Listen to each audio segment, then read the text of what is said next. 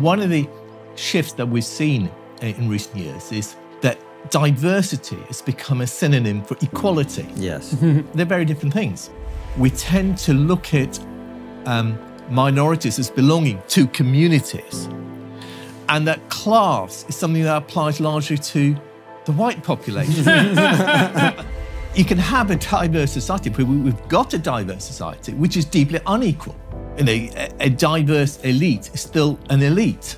We live in a world where politicians, activists, corporations are happy to talk about political equality, but don't want to do anything about economic inequality. And the point is that that affects minorities because minorities are disproportionately working class and poor.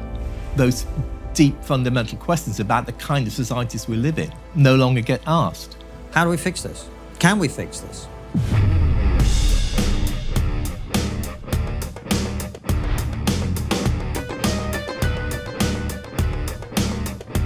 Hello and welcome to TRIGGERnometry. I'm Francis Foster. I'm Konstantin Kisin. And this is a show for you if you want honest conversations with fascinating people. Our terrific guest today is a writer and broadcaster who's written very interesting things, but particularly about the issue of race. His latest book on the same subject is called Not So Black and White, From White Supremacy to Identity Politics. Kenan Malik, welcome to TRIGGERnometry. Thank you. Thanks for having me. It's a real pleasure. It's been a long time coming. We've been keen to have you on the show for ages. You kept saying, I'll come on when I've got my book out, I'll come on. Here you are. Before we get into the conversation, which we're both really excited to have with you, tell us, who are you? How are you where you are? What has been the journey through life that's led you to be sitting here talking to us? If I was to tell you my journey through life, it'll take the whole program. So let me just say I'm mainly a writer these days. And I've come into writing out of social and political activism. And much of my writing is about putting contemporary social, political issues in a broader frame, a broader historical frame. So we're a tendency to look at issues as they are at the moment. And that tells us actually very little about it because you need to know not just where you are, but how you've got there. And so you need to tell the backstory, as it were. And my latest book, the one you talked about, Not So Black and White, does that in relation to race. In a sense, at the heart of it is a paradox of contemporary society, which is that, on the one hand, most societies, there's a great abhorrence of racism.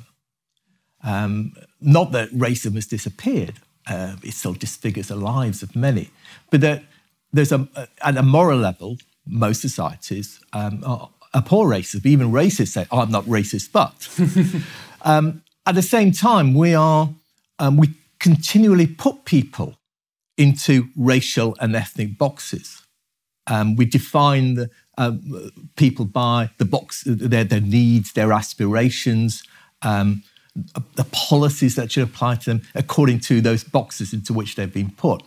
And it's as if the more we abhor racism, the more we're drawn to that kind of racialization. And the book is an attempt to address that by looking at how we've got to where we are. So it's partly a history of race, the idea of race, and it's partly a history of the challenge to racism and to racial categorization.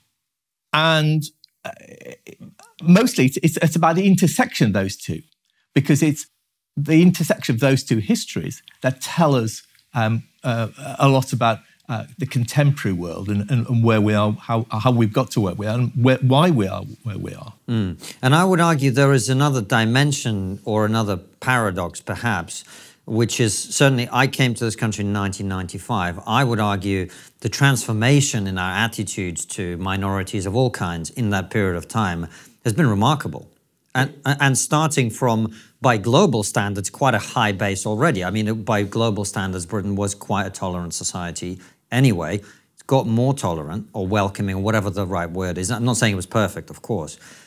Yet the conversation that we have about that issue has only seemed to intensify in pitch and volume and sort of screaming, particularly in the last 6 to 7 years. Would you agree with that? It's certainly, Britain has improved and become far more relaxed about issues of race and of immigration.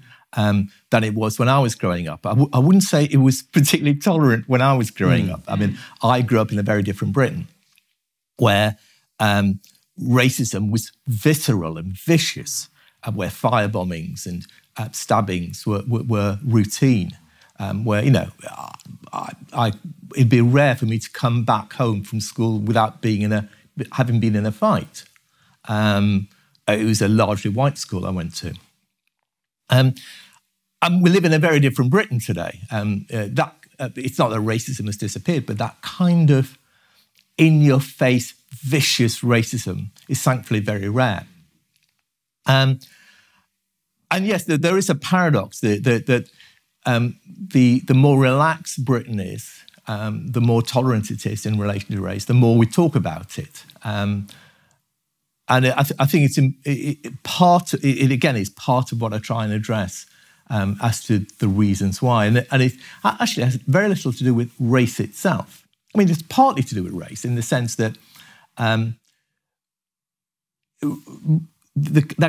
even though that kind of in-your-face racism is largely gone, nevertheless, for those who live today, today's generation, the kinds of issues they face, to them is material, and a lot of them would feel that.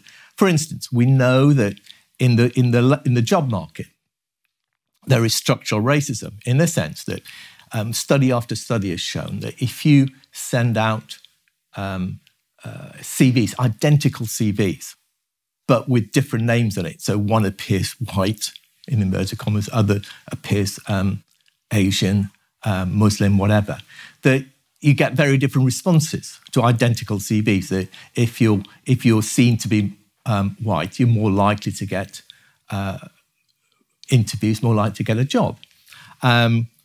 We've seen the report on the Met, for instance, the recent report on the Met.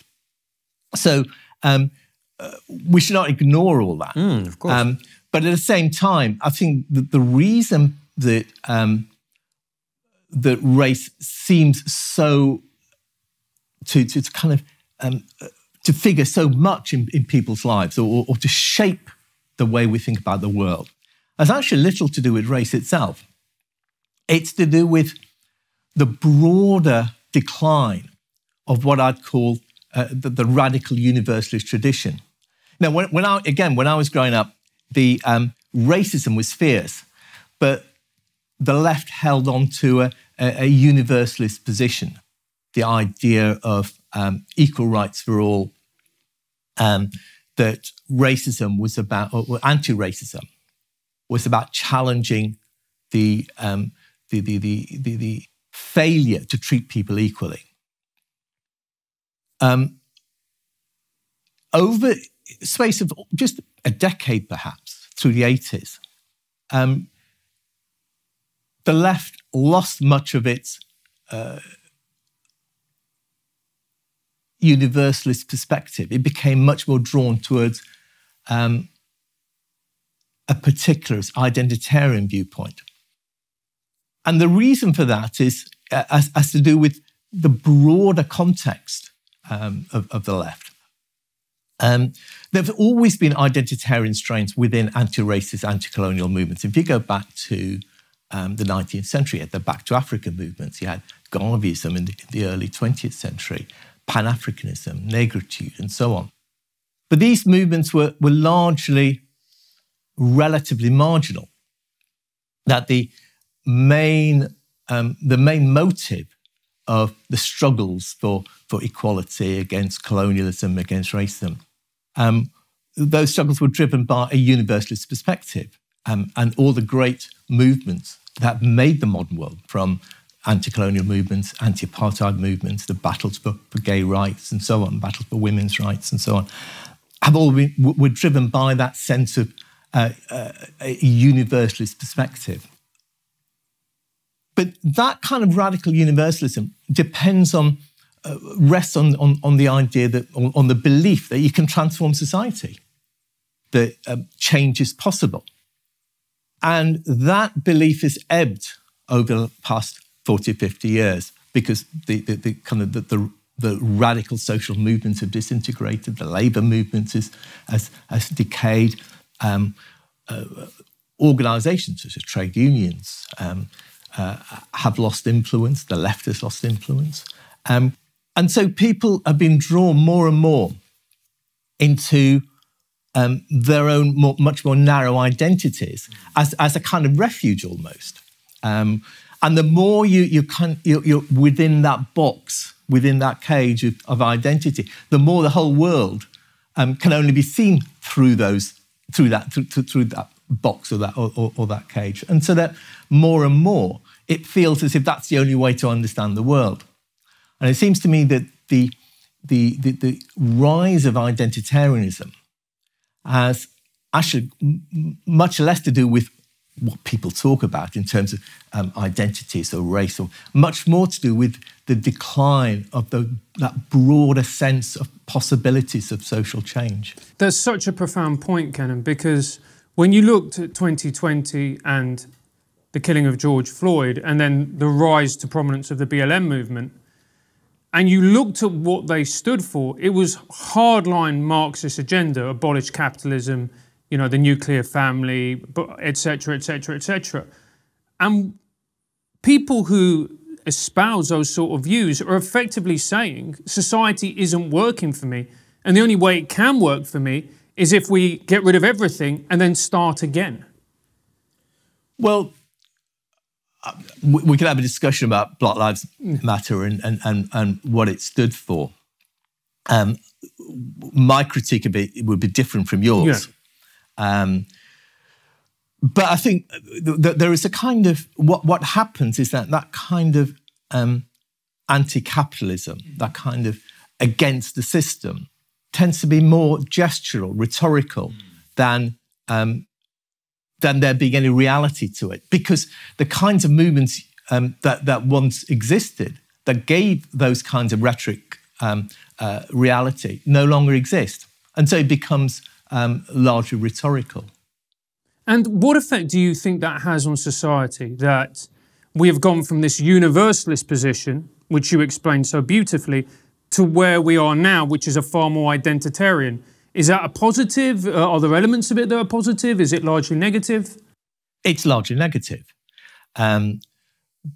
Because that sense of social pessimism I was talking about, that belief that you can't overcome the fissures of race and identity, that those divisions are too great. If you believe that, then inevitably the meaning of anti-racism changes. It changes from being a movement for material change to a movement for symbolic, representational change. It becomes a movement that relies on making white people feel guilty rather than actually bringing about change for minorities. Going back to this Black Lives Matter movement, my critique at the level of the slogan, it's an important slogan. I mean, well, no one in the world would disagree with that, of course. It's not saying that only Black Lives Matter, yeah, but that in a world in which George Floyd was killed, in which there are disproportionate killings of black people in America by the police, then the idea is Black Lives Matter means Black lives also matter. They should matter equally. But the real problem, it seems to me, with Black Lives Matter is that it confuses the fighting racism with building racial solidarity. And they're two different things. The idea of a global black family is a confected unity. There is no such thing, because black communities, as much as any other community, are broken down, fractured by class, by gender, all sorts of things. By culture and geographical origin. I mean, the Afro-Caribbean to African differences are very stark. Yeah. And so one of the stories I tell in the book is about a a strike, a sanitation worker strike in New Orleans. The sanitation workers in New Orleans, and if you know anything about the history of American labour relations, you'll know the importance of sanitation workers' strikes. They kind of played an important part in American history, and including American black history. And it was a famous sanitation workers' strike in Memphis in the 1960s, which Martin Luther King was visiting to give support. One of the most important strikes in the 60s in America. He was visiting them when he was shot, when he was assassinated. Anyway, the New Orleans strike, sanitation worker strike, began in early 2020. And virtually all the workers were black. And they came out on strike because of poverty wages, because of a lack of equipment, protective equipment during COVID, and because of a refusal to be allowed to unionise. But if all the workers were black, it was also a black-owned company, because as part of its anti-racist drive, New Orleans had subcontracted out its sanitation work to a black company, a black-owned company. And what Black Lives Matter meant was very different on the two sides of the picket line. It was very different. What Black Lives Matter meant to the black workers was very different from what Black Lives Matter meant to black employers. So the workers came out on strike about 3 weeks, I think, before George Floyd was killed. That was the summer of when Black Lives Matter and the idea of racism and the need to fight against racism became a global issue. And they were on strike right throughout that summer, forced back to work that September, having won virtually none of their demands, despite racism being at the top of people's agenda. So what does that mean? It meant that the black employers won, the black workers lost. In other words, Black Lives Matter cannot be understood in terms simply in a kind of global sense, because it depends on where you stand in your class pursuit. Are you an employer or are you a worker? Are you well paid or are you badly paid? And what it suggests, or what it shows, is that if you create this kind of false unity of a black community, it helps the black middle class. It helps those within the black community who are already privileged, but it does very little for black people at the bottom of the pile. African Americans are disproportionately working class, but because our sense of what we need to do is defend the black community as a whole, then actually their aspirations, their needs get lost, and the needs and aspirations of middle-class blacks are the ones that are catered to.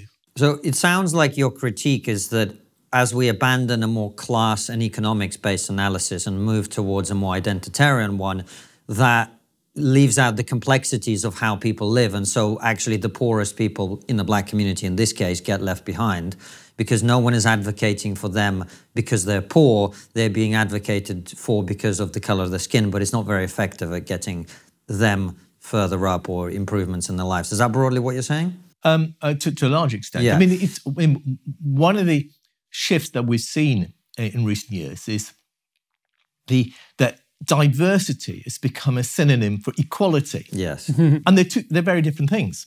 Quite agree.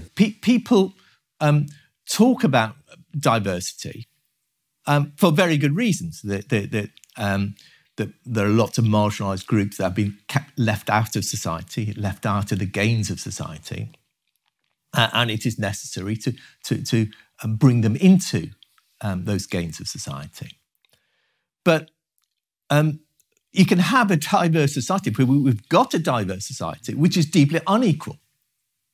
And so by talking about diversity rather than equality, or reducing equality of diversity, what you do is actually make the possibilities of equality that much more difficult because it becomes ignored. A diverse elite is still an elite. And so it's important that we recognise that equality is not just about political equality, it's about economic equality too. And we live in a world where people are, where politicians, activists, corporations are happy to talk about political equality, but don't want to do anything about economic inequality.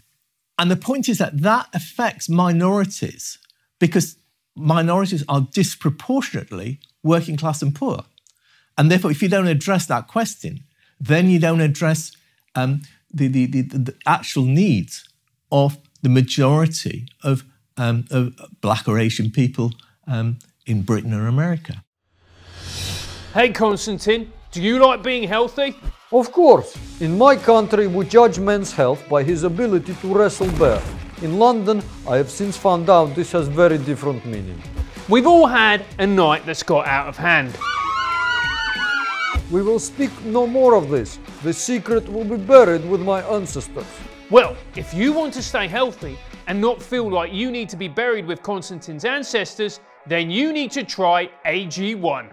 AG1 is simple and easy way to get all nutrients you need. Each serving contains 75 high-quality vitamins, minerals and whole food sourced ingredients. One scoop and you feel like a real man. We used it on our America tour, where we were constantly on the move, living out of a bag and working every day. AG1 meant we felt great, looked great, and we avoided getting sick. One scoop a day meant we knew we had all the vitamins and minerals needed for the day. We had hugely successful trip. It is very economical and I felt strong enough to wrestle American bear, which we all know is grotesquely weak compared to Great Russian bear. If you're looking for a simpler and cost-effective supplement routine, AG1 is giving you a free 1-year supply of vitamin D and 5 free travel packs with your first purchase. Go to drinkag1.com/trigonometry. If you're looking for a simpler, effective investment for your health, try AG1 and get 5 free AG1 travel packs and a free 1-year supply of vitamin D with your first purchase. Go to drinkag1.com/trigonometry. That's drinkag1.com/trigonometry. Check it out. Yes, check it out and become real men like me. Why are we not talking about the economics? Because to me, it seems a completely ridiculous discussion to talk about something like race and we go, you know, people of colour. Well, people of colour can be anything from Rishi Sunak to someone of Pakistani origin growing up in Bradford in a desperately poor, deprived part of the UK. Why are we having such a, if I can put it bluntly, a ridiculous conversation? Because to have a conversation about economic inequality, you have to ask some fundamental questions about the way society is run, about the nature of markets, about the nature of profit, about putting profits before people's needs. You have to ask those kinds of difficult questions. And few people want to ask those questions. And the kinds of broader movements that raise those questions have disappeared. It's what I was talking about before, that the collapse of broader radical social movements, of working class movements, of trade unions, the loss of power of trade unions, have all played a role in it. Trade unions are hugely important. Where trade unions are strong, inequality tends to be much lower than where trade unions are weak. Inequality in Britain and in America shot up in the 1980s when trade unions were smashed. And they've stayed pretty high ever since. There is a relationship between the strength of trade unions and inequality. And so the answer is because the kinds of those deep fundamental questions about the kind of societies we live in no longer get asked. And it's much easier then to talk about right at a political level than to talk about equality at an economic level. And Kenan, I think that may answer the question I was going to ask you. Just let me feed this back to you and tell me if I'm hearing you correctly. One of the questions I had for you was, where does the pessimism come from, given the progress we've made on race? And by the way, I should add, I wasn't suggesting that Britain in the 80s was this beacon of cultural universalism at all. I mean, I remember I came to school here in '95, and I remember me being called a Paki, right?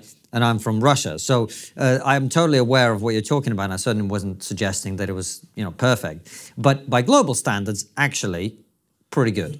However, are you suggesting that the pessimism about which you talk is not the product of the lack of progress we've made on race relations? It's a product of the inequality and the lack of progress we've made on that front, and therefore people feel like, well, there's nothing we can really do to change our material circumstances, therefore let's pursue this more representative, more symbolic agenda. Is that what you're saying? I'm saying that to have a radical universalist perspective, to believe in universalism in any kind of material sense, you have to have belief that it is possible to transform society. But this is my point. We have. And the movement. Well, this is my point, right? In terms of race, right, we have transformed society. Yes. So why are people pessimistic about our ability to make progress? Because we have got societies where we've made progress when it comes to race, but which are still deeply unequal, where the impact of poverty, the impact of lack of resources bites very deeply. And the kinds of movements, organisations, politicians that used to defend the working class, that used to defend the poor, have disappeared. So the Labour Party now says in this country, the Labour Party says, we're not going to get rid of the two-child limit on benefits, even though that very week, when Keir Starmer made that announcement, there was a report which came out which showed that the impact of the two-child limit on benefits was to hugely increase poverty among certain sections of the population. So while it's a good thing that we've made progress, that kind of progress has been for a very small section of society. And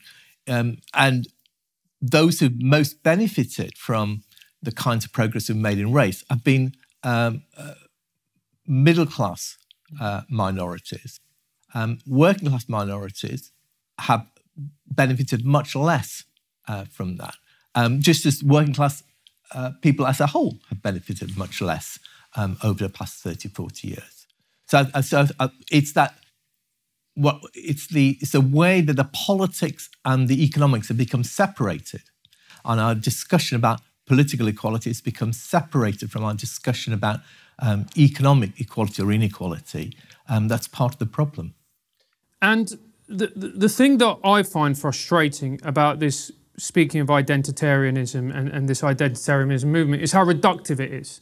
So, for instance, it will talk about white, and they will say, like, for instance, to me, you're white, my mother's Latin American, a woman of colour. You know, my grandfather was an Arab. My grandmother was descended from South American native. Yeah, but look at you, mate. Yeah, exactly, mate. And I've got the accent and I've got tattoos. So, you know, therefore equals racist. But the thing that I find really frustrating about it is that it seems to me that it was a way to demonise the white working class as well. And if I'm going to put it bluntly. Because it was like, well, you've got white privilege. And I always was like, hang on, somebody born in a council estate in Middlesbrough who is a product of a single mother, what privilege do they have? They have no privilege. And yet they have somebody who is an ethnic minority who grew up in a very nice part of London lecturing this person, which to me, I mean, it's abhorrent, if I'm being honest. Yeah, again, you have to separate two things. One is, why has it become the case that racism has been reduced to the quest of white privilege? And secondly, what are the consequences of that? And if you look at why racism has become reduced to the quest of white privilege, again, you go back to what I've been talking about, which is that sense of social pessimism. Take something like critical race theory. There are lots of different discussions and critiques of critical race theory, some of which are good, some of which are bad. But one thing that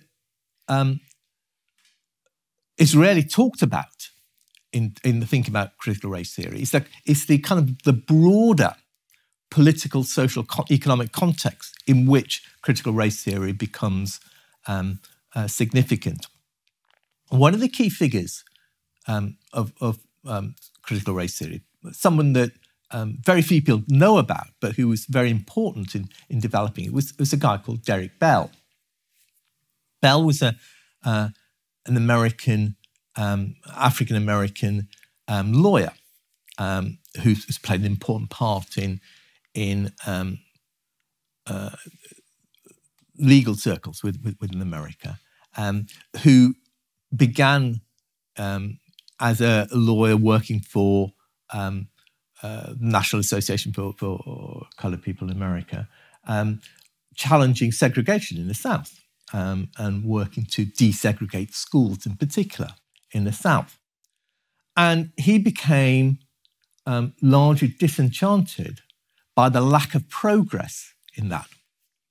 And he came to see that, believe that racism was ineradicable, that it was there. There was equality. Black people in America would never win equality. And in a sense, that was underlay many of the arguments of critical race theory, that sense of racism being ineradicable. Now, few people,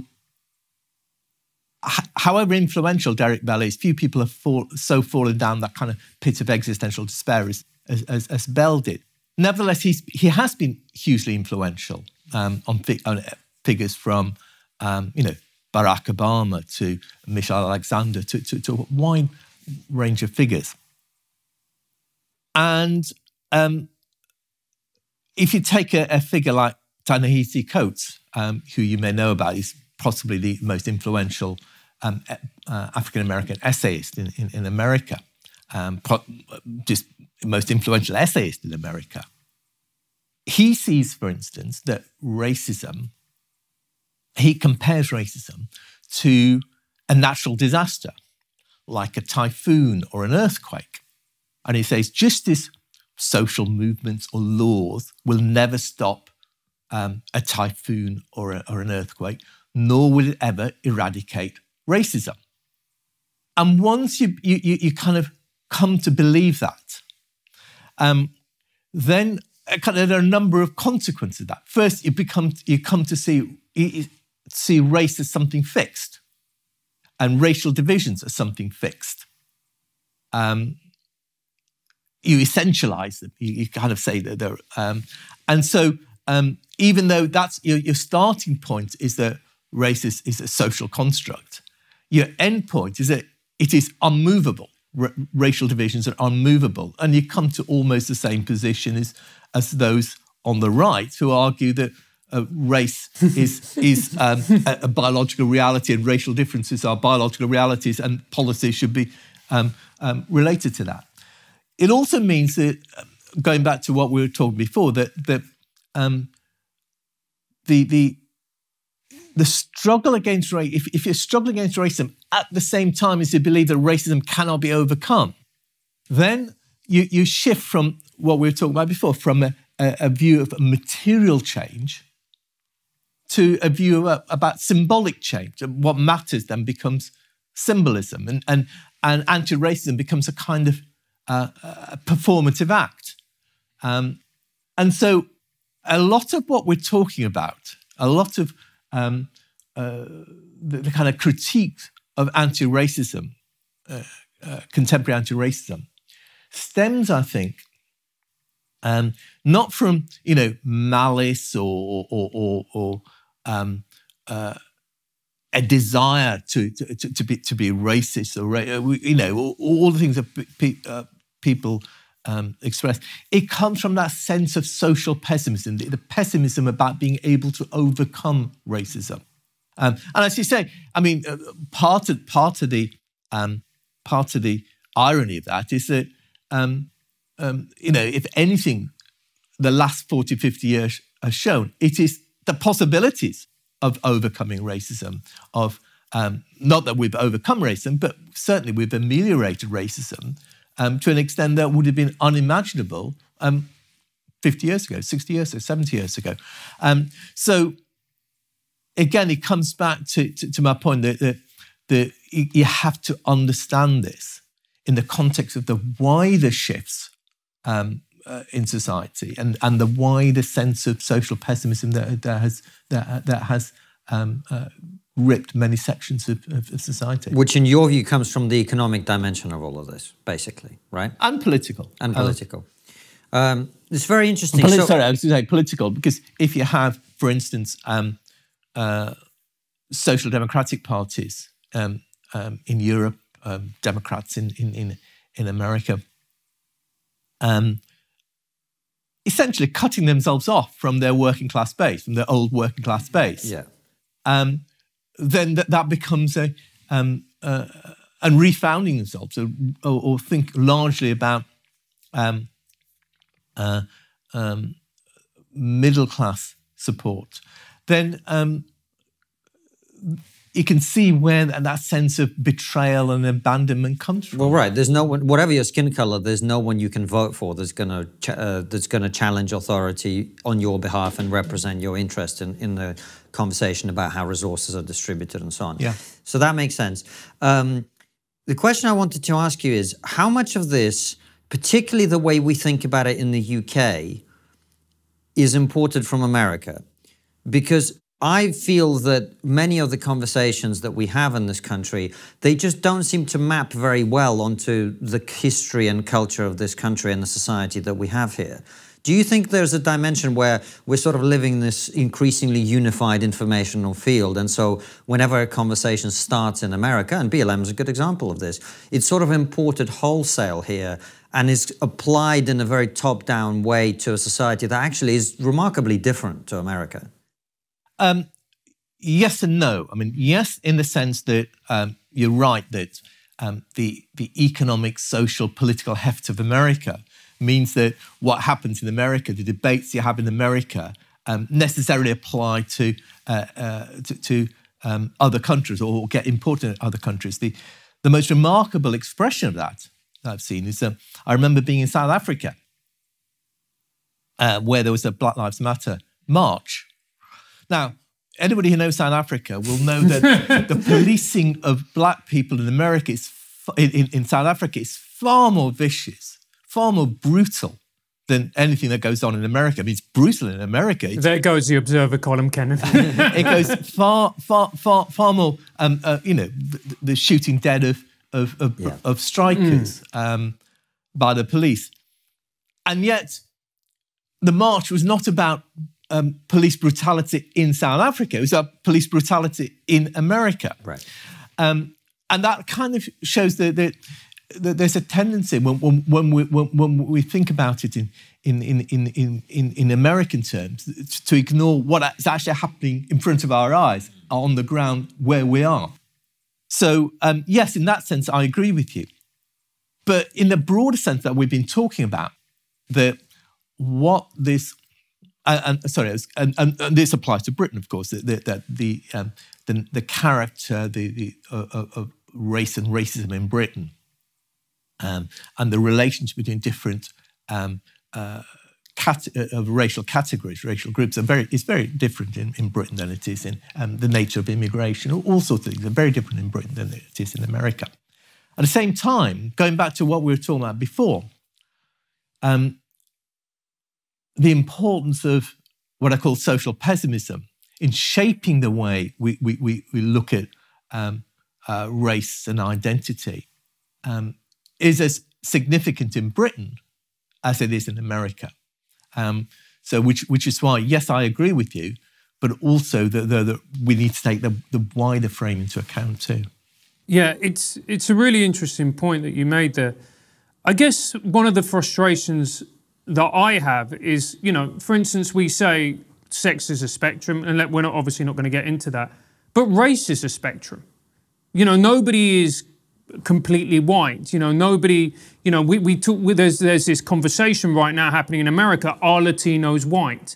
You know, Asian people, they be discriminated against when they apply for universities because, you know, they're overrepresented, particularly in STEM courses. And so it just seems to me that we just tend to think of these people as homogenous blobs almost, whilst not actually drilling down. And I just wonder, do you think we're ever going to go to that point where we're ready to have a more honest and a more authentic conversation about race? Or do you think it's just going to be dominated by what we see at the moment? Well, I think the view of racial communities as being homogenous groups has been disastrous. Because the people that, again, going back to our Black Lives Matter discussion, the people it abandons are those at the bottom, because you tend to see minorities as being single homogenous communities. The most conservative voices often get are seen as representative of those communities. So, I mean, this is most visible in Britain with Muslim communities that somehow the Muslim Council of Britain speaks for all the Muslim British Council. Muslims. Conservative Muslims are seen as representative, and liberal Muslims are seen as somehow not authentic, not of that community. So I think that view of communities as minorities as forming homogenous communities has been disastrous. And we live in a world in which we tend to look at minorities as belonging to communities, and that class is something that applies largely to the white population. And so we have, the white, but what that does what that does is racialize the concept of class. And so you have, notions like the white working class, where the whiteness seemed to matter more than their class location. And again, that is really disastrous for the white working class, as it were, to view their problems in terms of race or ethnicity or culture rather in terms of class is deeply problematic. And for example, in education, which is where I used to work, the lowest achieving subgroup in education is white working class boys. Yeah, I think education is quite interesting because if you take another issue in schools, that of school exclusions. Yeah. This is seen as something that affects particularly black pupils. Mm-hmm. Yeah. But actually, it affects pupils of Caribbean descent. Those who are of black African descent are actually far less affected. And that's because it's a class difference again. Until relatively recently, most people from of black African descent in this country were more middle class than those who are of Caribbean descent. And so it's not an issue of simply of black pupils being excluded. It's a particular set of black pupils who tend to be more working class who are excluded. And as it so happens, white working class boys are also excluded, not to the same extent, but certainly more than pupils of African descent, black African descent. So what is a complex situation, what is a complex picture, then becomes seen in the kind of narrow, rigid racial terms, which doesn't actually tell you much about what is happening, what is going on. Absolutely. And one of the highest achieving subgroups in education is West African girls, girls of West African heritage. They're absolutely crushing it in exams. You can see they're the ones who are going on to be doctors, scientists, lawyers, etc. They're doing fantastically well, yet nobody talks about this. And it just seems to me, again, that the problem is when you have a conversation that is not honest, Kenan, you're not discussing all facets of the problem. And when you're not discussing all facets of the problem, you're never going to solve that problem, which is my concern. Yeah, it's not a question of honesty. I think it's a question of the way we've come to view the world. I think it's wrong to see this as somehow people being dishonest about it. But we've come to view the world and view the categories that matter in certain ways. And those tell us actually very little about the world as it is. So again, we talk about Asians. About Asians in the American context, we talk about Asians in a British context.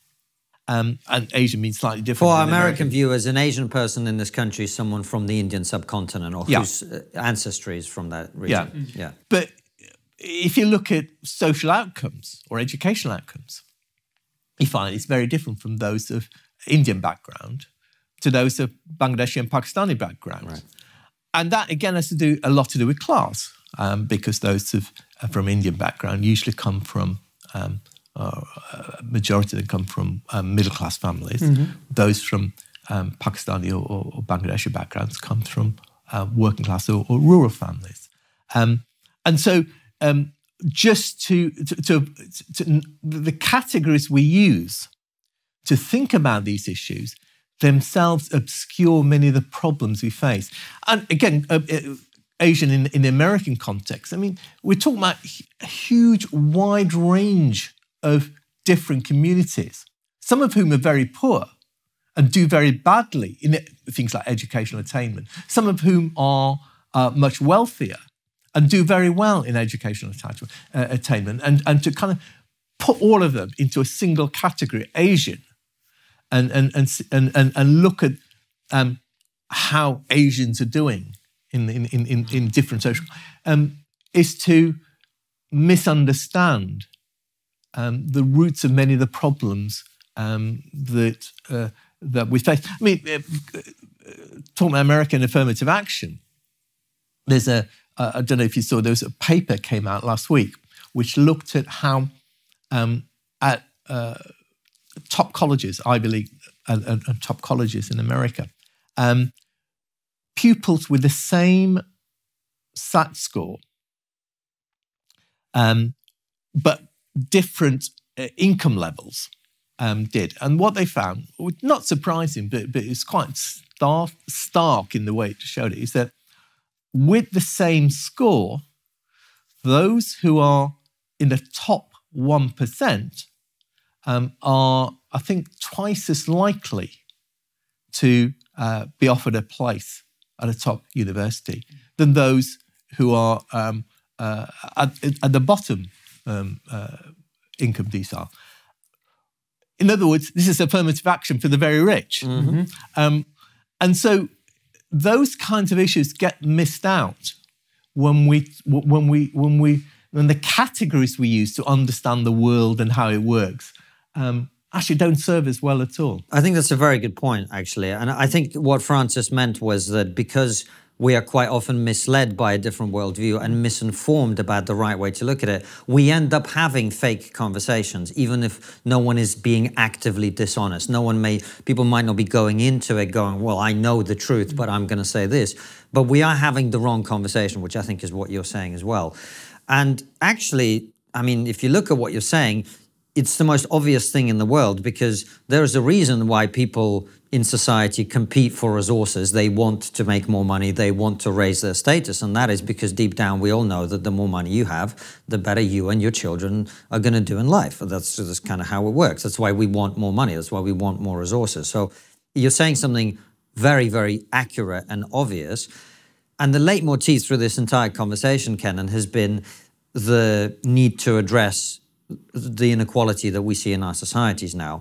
And we've got about 15 minutes left. I'd love to spend it talking about that with you, because you are on the left, and I sense that you are quite in favor of strong intervention in that in the market, if you like, or in the world, in order to address the disparities between people at the bottom and people at the top. How do we fix this?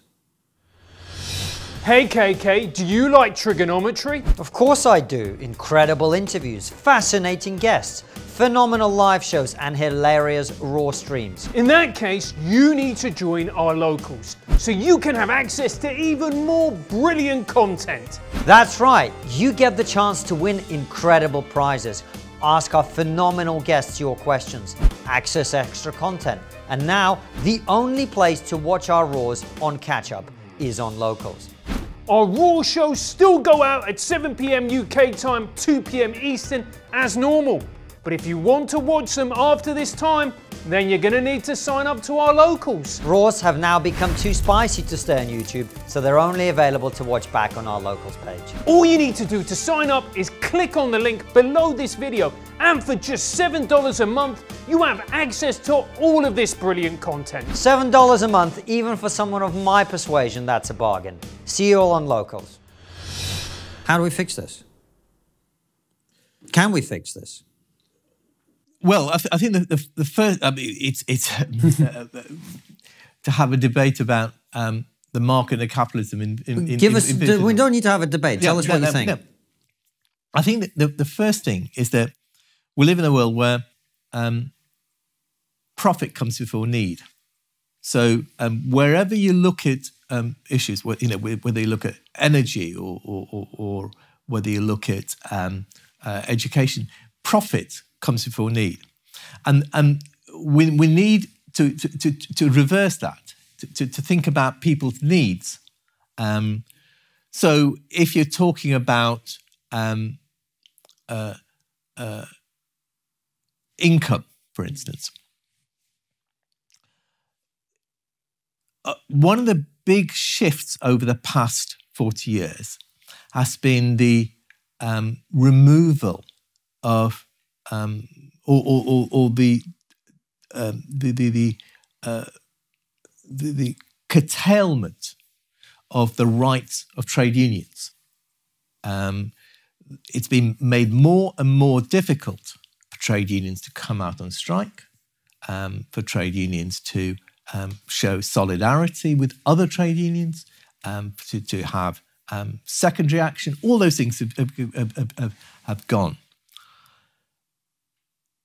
And if we're serious about wanting to defend those at the bottom, if we're serious about wanting to defend the poor, if we're serious about wanting to undermine inequalities, then you have to be serious about opposing those kinds of restrictions on trade unions. Because if you look throughout the 20th century, those times when trade unions were strong, inequality was low. When trade unions are weakened, inequality shoots up. It's not true just of Britain. You can see the same picture in America.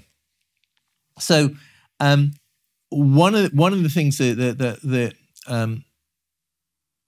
that always strikes me is that the question of class is now something that the people on the right take up, conservatives take up. So it's an issue.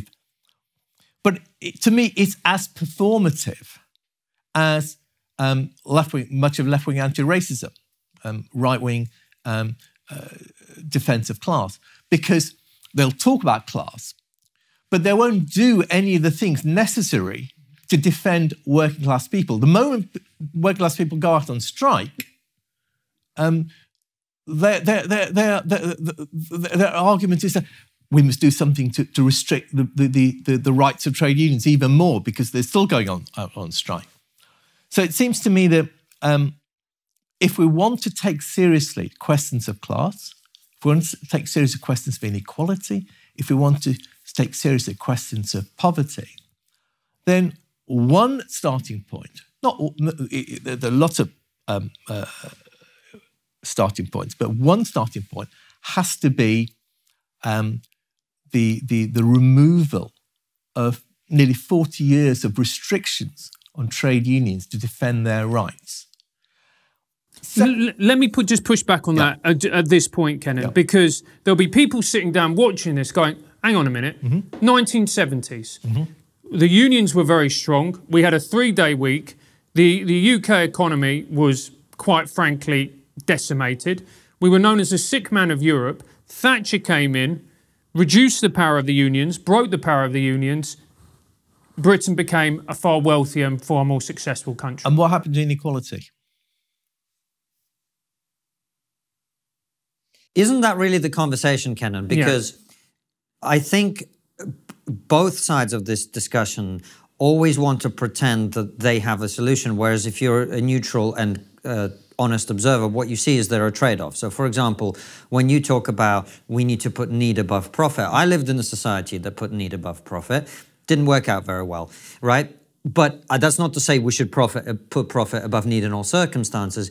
There is a balance between the two, and we must look for the right place where that balance is, whereby we still have profit and we still generate enough revenue or stuff or goods for people to enjoy in society, while, as I think you're right to say, making sure that in the pursuit of that, we do not leave people behind. Because I'm very persuaded by the evidence on this, which is the well-being of a society, and there's a lot of statistical evidence for this, depends not so much on its absolute income, but on the distribution of that income across society. And I think the concern about inequality is something that I really share, actually.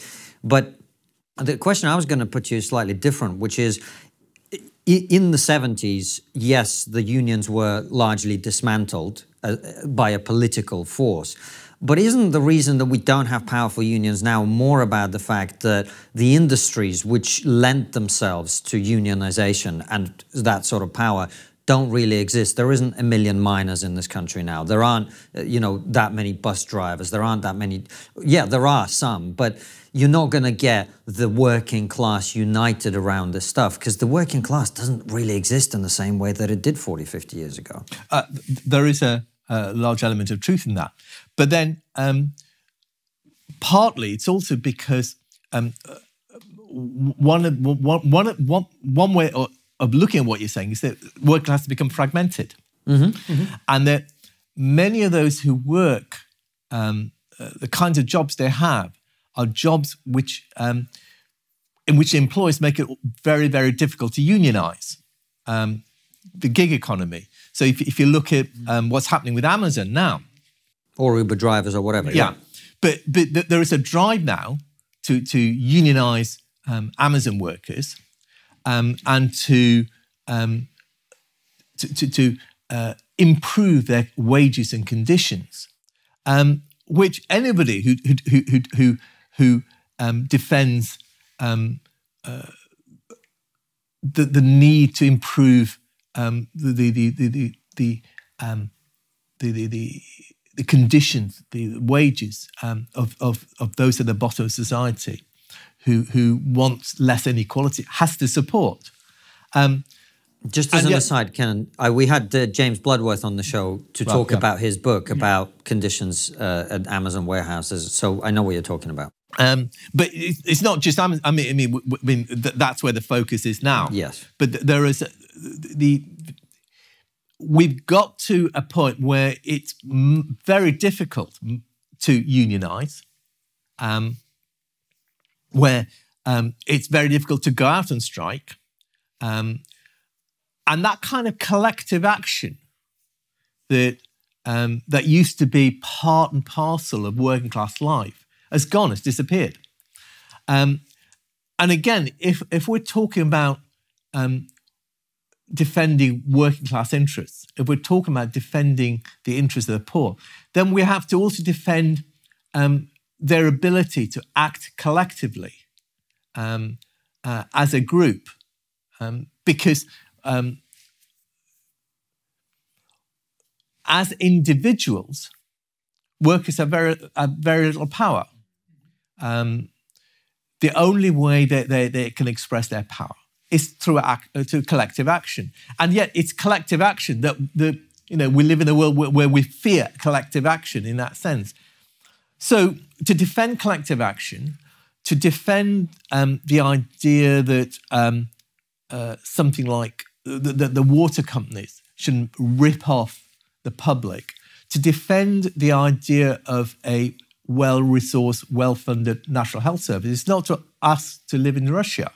It's to look at the problems we have now and say that if we're serious about addressing these problems, then there are certain things we have to do. And Kenan, it's looking more and more likely, as the Conservatives are imploding in front of our eyes, that we're going to get a Labour government, Keir Starmer. Are you hopeful? No.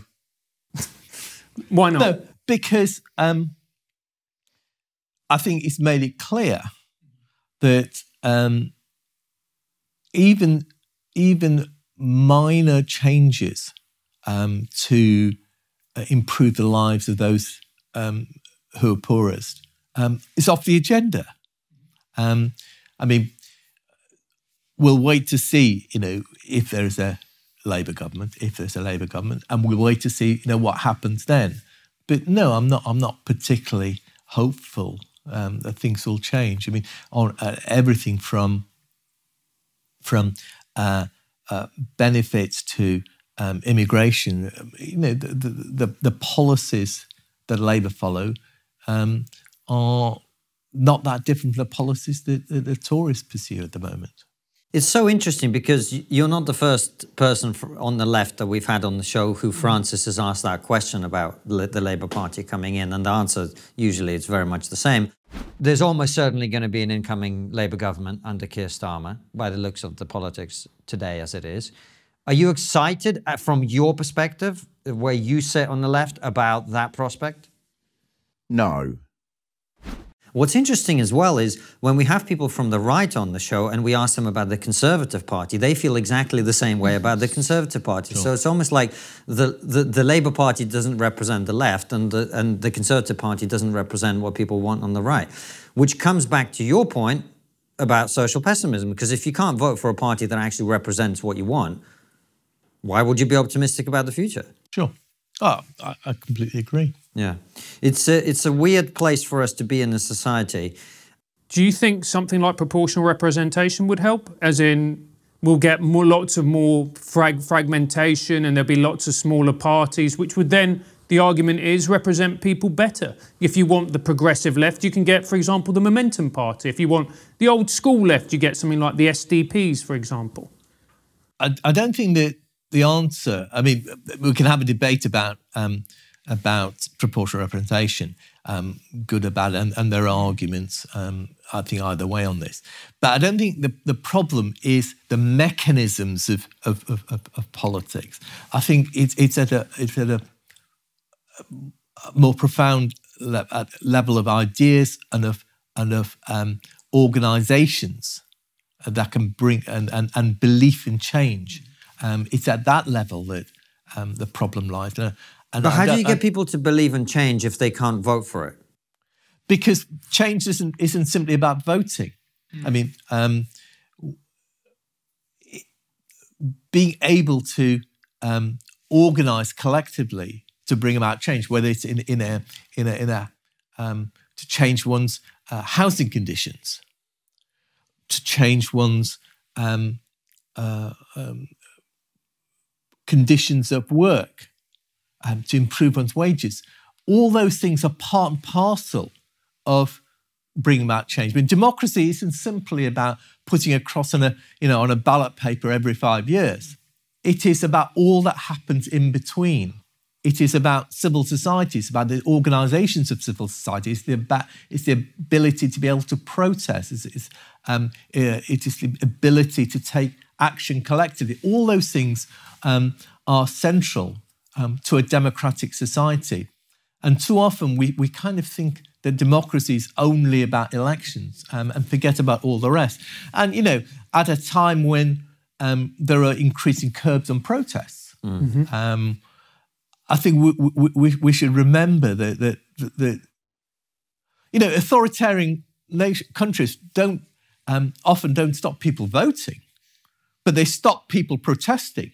They stop people being able to express their views. They lock people up for doing that. So it's important to recognise that the issue isn't simply about voting. It is about all the tumult of civil society and our capacity to get together and to organise, whether it's a union or a housing committee or whatever. It is in that the democracy lies. Kenan, I think it's a beautiful point to end this section of the interview on. It's been really refreshing to hear your take on it. The book is not so black and white. We're going to go to your questions on locals in a second, but before we do, we always finish the main interview with the same question, Kenan, which is, what's the one thing we're not talking about as a society that you think we really should be? Well, we talk about immigration obsessively, incessantly, probably too much. But despite our obsessive discussions about immigration, we actually have very little understanding of how the policies that are being enacted to stem immigration into Europe, into Britain, into America, into Australia, and so on, how they're changing the geography of the world. And what I mean is this: you take something like the EU. Over the past 20 years, the EU has created a set of deals with just about every coercive force in North Africa, in the Sahel, in East Africa, in the Horn of Africa, from militias to dictators. I mean, it began with a deal with Gaddafi when he was in power in Libya. It's made a deal with Omar al-Bashir, the former Sudanese leader who's wanted for war crimes by the International Criminal Court. And it's effectively created, and it's made these deals with all these coercive forces to stop migrants from coming to the Mediterranean, to cross over to Europe. And what it's really done is created a huge kidnap and detention industry right across the region. And in so doing, it has trampled over the rights and the sovereignty of many of those countries, because for EU cash, they have to put the interests of EU migration before they put the interests of their own peoples or their own economies. It's destroyed economies. It has turned lives of people in places like Niger upside down, a country which most people haven't probably even thought about. And it's not just the EU. I mean, we can see similar processes in America, in Australia, in Britain, of using. And the irony is that the argument for these policies is that we need to protect our borders from immigration. But in so doing, what rich countries are doing is trampling over the sovereignty and borders of poorer countries. And that's something that we rarely talk about, that the way that the immigration policies of the rich countries are making poor countries subservient to their needs, their immigration needs, and undermining, overturning local economies and the needs of people. And I think it's a scandal. And I think we should, and the fact that we're not talking about it is also a scandal. Well, we've got more questions for you from our audience. Head on over to Locals, guys, where we will follow up with more of your questions for Kenan. Why do the far left and the far right hold very similar opinions on Israel and Jews in general?